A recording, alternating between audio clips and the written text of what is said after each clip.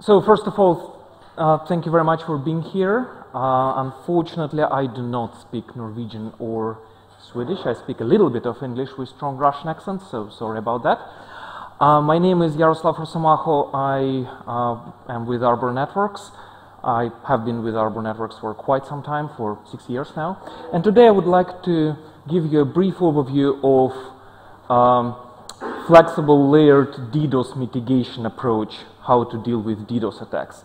I expect that there will be a little bit of overlap with previous presentation. Unfortunately, I couldn't understand much other than certain terms that have been referred to, such as low orbit ion cannon, network time protocol, and we'll see actually a little bit of those terms in my presentation as well.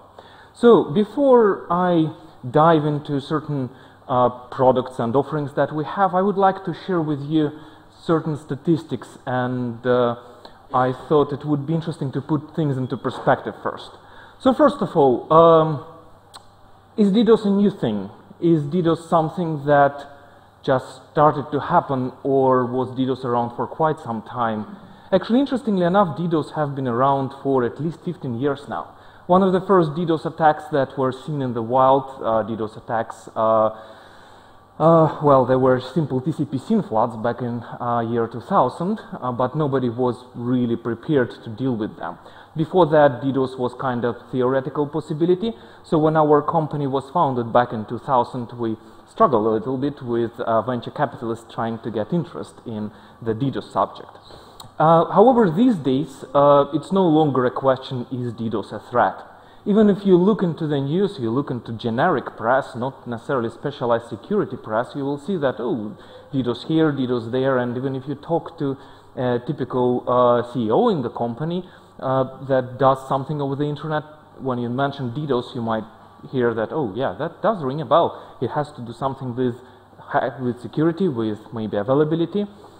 And when I started at Arbor 6 years ago, it was still kind of often got blank faces when I spoke about DDoS. So what happened? Did DDoS suddenly changed itself, so it became much more dangerous? Well, the main reason what I believe have changed is the impact of the internet on everybody's lives. So internet availability is no longer an optional nice to have thing. If, let's say 10 years ago, website of a bank went down because of DDoS attack, that wouldn't probably make it into national news. That might not even affect bank short, mid-term, long-term revenue. These days, it's a major event. These days, people rely on internet availability for pretty much everything, and if they cannot get to the website they need, especially if that has something to do with their finance, then it is a big thing. It does make it into the press, and that's why DDoS is becoming more and more relevant. And for many attackers out there, to make an impact, it's quite often more easy to launch a DDoS attack against the target and get significant impact versus trying to create some advanced threats, getting to infiltrate the certain organization and do some damage otherwise. So that's one of the reasons that why we hear more and more about DDoS all the time, even from generic press. And in fact, DDoS attacks do happen much more frequently than they have been before. Now, in terms of types of DDoS attacks that we see, so on one hand, those traditional DDoS attacks like floods, they're not going away. SYN floods, UDP floods, they're still here, and they're actually not decreasing. They are growing, they are becoming much more powerful. It's very easy to talk to them. You quite often, when you listen to news about DDoS, you hear scary numbers like 300 gigabit per second attack, 400 gigabit per second attack. Very scary, easy to talk about. However, it's not just about those floods. These days, attackers quite often use small attacks or state exhaustion or application layer attacks. Those types of attacks can be as deadly as large volumetric floods, but instead of targeting network infrastructure, instead of trying to overwhelm the last mile or point of presence where this last mile is connected, or maybe even service provider connectivity, those application layer and state exhaustion attacks, they target application itself, maybe even backend database behind the application, or stateful security devices that might be located on the customer side or on service provider side. So all those stateful security devices such as firewalls, IPSs, load balancers in some cases, next generation firewalls and what have you, they all share common flaw, that is session state table. So there is for every connection that needs to be established from client to server, they need to allocate a certain state, they need to do some work, and for whole duration of the session they need to fix up the session. And more features you have on that device, the more session you have there, so the more potential vulnerability to state exhaustion and application layers attacks that you've got. Another reason why state exhaustion and application layer attacks are gaining popularity is because it's much harder to detect them. So imagine when you're under volumetric attack, you have all of a sudden 100 gig coming your way. It's fairly easy to detect. You look at SNMP counters, you look at MRTG or Cacti or whatever tool that you're using for traffic monitoring, and you say, oh, we have a huge spike, it must be a DDoS attack, let's do something about it. So you know what that is. You might not have means to stop it easily, but at least you know what's happening. Now with state exhaustion, with application layer attack, all you know is that all of a sudden the website is not opening, application is not responsive, or responsive but very slow. What's the reason for that? That's quite a troubleshooting exercise. In some cases that might take days before you realize, oh, that is actually application layer or state exhaustion attack that is hitting you. Now in terms of verticals that might be affected by DDoS, so obviously this comes back to attacker motivations and the importance of internet in everyday's lives. So of course we see more activities in certain, let's say, sensitive verticals such as online gaming and online gambling. So these kind of organizations are hit by DDoS attacks more often than others. But of course finance, government and others, and pretty much everybody who have any form of internet access. Because what DDoS gives to attackers is not just ability to bring down something, it gives them an ability to make a fairly anonymized impact. So in DDoS attacks, typically bots are used, botnets are used, right? And these botnets are controlled by remote botnet and control center somehow, using peer-to-peer communication, using RSIC channels, using whatever. And just by looking at DDoS traffic, it's quite hard to find who's behind the DDoS attack. In most cases, it's just impossible. So it gives great sense of anonymity to attackers, and they can, it could be a competitor, it could be a script kiddie, it could be cyber warfare. It's very hard to say who is actually behind the attack. Now, another interesting trend that we see is quite often DDoS attacks are delivered to give extra pressure to security teams, to distract them, to keep them entertained while attackers are doing something else at the same time. So very often DDoS attacks are used as a smoke screen. So attackers start to do something, so make sure that the security team is busy fixing their firewall, the security team is busy trying to troubleshoot this event and optimize their configuration, reduce the load, and at the same time attackers are doing something malicious to steal data, something much less visible, while there is this DDoS attack going on. So DDoS could be a part of bigger campaign of bigger advanced threat that is delivered to the enterprise. So very often when I do these presentations, I get questioned, but our country is not really evil, it's good country, we don't really have enemies, and my organization that I work for, they say, is very simple going, we don't really have any competitors, any dangerous competitors, so who would ever attack us? So it's given that we have been in this market for quite some time and developed fairly unique relationships with service providers, we have built something called Atlas Internet Observatory. So Atlas Internet Observatory is actually a cloud-based architecture that we have, where we get information from more than 300 of world's largest ISPs. So those 300 ISPs deliver to us anonymized statistics on what is going on in their networks. Of course, it is relatively high-level sampled statistics, but on another hand, that allows us to tap into about 25% of worldwide internet traffic. And we can see quite interesting things there, including DDoS attacks. So prior to this presentation, I have looked into statistics that we have specific to Norway, and this is what I have seen. So for 2015, Q1, Q2, Q3, those are the peak DDoS attacks that we have seen in terms of volumetric attacks targeted to certain IP addresses located inside Norway. So in Q3, we have seen 113 gigabit per second volumetric flood against some IP address in Norway. Quite scary if you are not prepared to deal with that matter. In terms of volume of attacks, actually 50% of attacks are bigger than 1 gigabit per second, and 50% of attacks are smaller than 1 gigabit per second. That's an interesting mix. So you have on one hand a significant proportion of attacks that are clearly volumetric, that needs typically to be fixed on service provider side, on somebody by somebody who have more than 1 gigabit per second of internet capacity. On another hand, you have again pretty much the same number of application layer and state exhaustion DDoS attacks that are quite hard to detect and mitigate on service provider side if you don't have very good relationships with your customers and able to look into every single packet. Again, I don't know all the details about previous presentation, but network time protocol was mentioned. So this is one of the classic protocols that is used to deliver volumetric attacks using amplification and reflection vectors.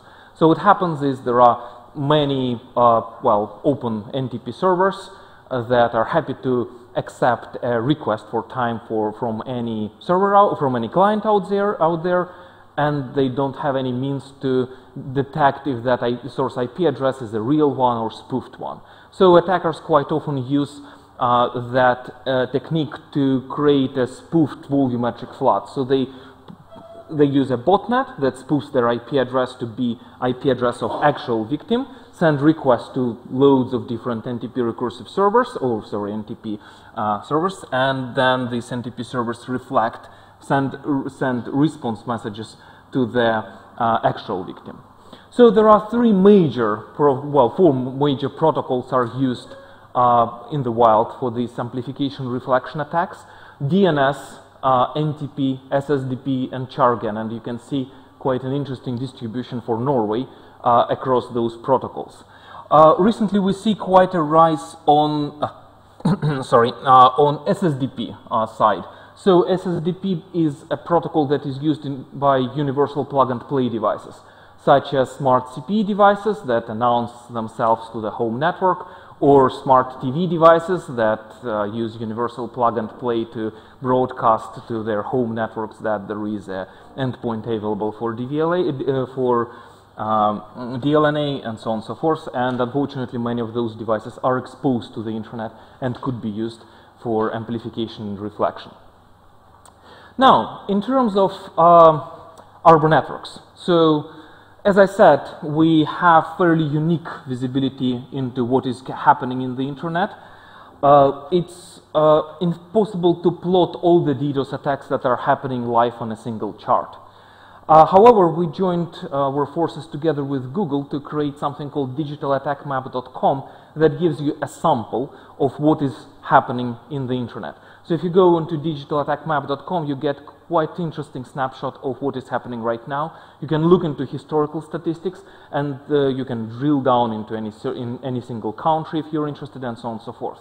Significant proportion of those attacks that you will see, they will go to the space or from the space. It's not aliens attacking us. Unfortunately, most of information that we're getting is anonymized, so we can get only information about either source of attack, or if ISP who is sharing with us this information is serving the destination, or other way around. If ISP is providing access to the destination of the attack, then we can share source with digitalattackmap.com, so to preserve anonymity of our ISPs.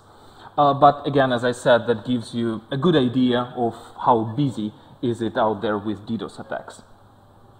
So, as I have mentioned, DDoS can be many things. And DDoS is fairly busy and evolving field. So how do we deal with those attacks? So first of all, I would like to classify DDoS attacks in two major parts. So there are large volumetric attacks, those 100 gig per second attacks, 10 gigs per second attacks. Typically amplification and reflection is used to deliver those attacks, but not necessarily. And obviously, no matter what kind of magical device you have on your data center, you do need help from somebody with greater connectivity than the DDoS attack. It's either ISP or it is some kind of cloud entity that could help enterprise to deal with these sorts of attack. And the second type of attack is state exhaustion application layer attack. So state exhaustion application layers attacks, they are fairly hard to detect on service provider side using NetFlow telemetry or using other scalable means of detection that service providers might have, but they could be quite as deadly as state exhaustion attacks. So to stop those attacks, we recommend deploying a device on the customer side or as close to customer edge as possible that would be deployed inline and would look into every single packet that is going to the customer. So, and in terms of architecture, the multi-layer architecture that we recommend to stop attacks, that's what we reflect on. So we recommend customers data centers deploy an inline APS device, availability protection system. We have quite a range of those devices from 500 meg up to 40 gigabit per second of inline mitigation capacity with very enterprise-friendly UI. And by the way, starting from September this year, those devices are also available in virtual format, licensed from 50 megabit per second up to 1 gigabit per second. And on service provider side, we have a solution called Arbor Networks SP. So idea of Arbor Networks SP is to deliver three major value propositions to service providers. So first of all is to give them visibility into what is going on. So for that, we collect flow information from the network. It could be Cisco NetFlow, it could be IPFix, it could be S-Flow, C-Flow, whatever flow technology devices in the network support. Effectively, we use network probes, network routers, switches that are in the network as probes for Arbor Networks SP TMS system. Then we have obviously DDoS mitigation capabilities. For that, on service provider side, we have a special device that's called TMS, Threat Management System. So in order to be scalable for service provider environment, instead of deploying TMSs inline, we recommend so-called BGP off-ramp deployment method. So when TMS is making a BGP announcement into service provider IP MPLS backbone, only when there is certain thing under DDoS attack, only when a DDoS mitigation, intelligent DDoS mitigation is required for that destination IP address. And finally, ability to provide managed security services. So that's all part of SPTMS package that we have been delivering to service providers for nearly 15 years now. In terms of how that all looks, so here we have some traffic hitting our edge routers, and there is obviously a mix of good and bad traffic. Would be easy if that was just good or bad traffic. Unfortunately, it's not always easy. And by the way, before moving further, it's worth noting that not all DDoS attacks actually require intelligent DDoS mitigation. They all require intelligent DDoS detection. So if that is, for example, a UDP destination port 80 flood against a web server that serves only TCP, then, well, probably the best course of mitigation would be just to deploy an access list on the edge router and forget about this matter. But if that is a bit more sophisticated DDoS attack that cannot be solved with an access list, then what? So first step, as I said, is to detect, and that's why we, to have scalable detection, that's why we rely on NetFlow technology. So we collect NetFlow together with BGP, together with SNMP, and correlate that all together. And then after we have detected that something is wrong, and either manually system administrator decides to start DDoS mitigation, or system is configured for auto mitigation, then traffic can be off-ramped to the mitigation device or mitigation devices for cleaning, and good traffic is returned back into the customer network. So, finally, the second part of the overall solution is APS device.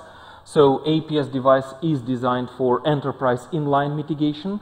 It has integrated hardware bypass on all interfaces, like you should have on all kinds of inline devices. So if something goes bad with hardware, with power, with what have you, it turns itself into a wire. And this hardware bypass is available on all interfaces, including copper and fiber. And there is quite a range of interfaces available, performance options available from 500 meg up to 40 gigabit per second on physical format, as well as virtual options. So great things about APS is that it is enterprise friendly, have very attractive, very easy to use UI, and easy to use UIs are critical for security products, because the last thing that you want to do when you actually use security product is to struggle with the UI. User interface needs to help you to do the right thing. Security products, after all, are tools to do the security. They are not certain holy grail magical black boxes that just do security and you forget about them. Would be nice to have, but that's not realistic, unfortunately. So, and APS can also talk to SPTMS that is deployed on the service provider side by using our proprietary cloud signaling protocol.